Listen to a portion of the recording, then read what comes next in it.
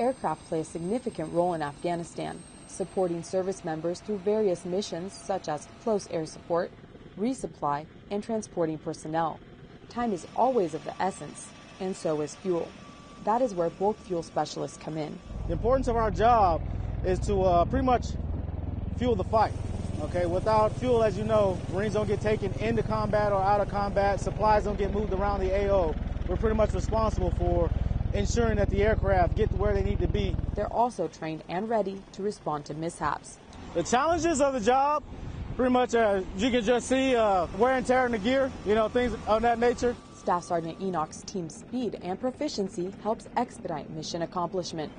Marine Corporal Cisneros, Camp Leatherneck, Afghanistan.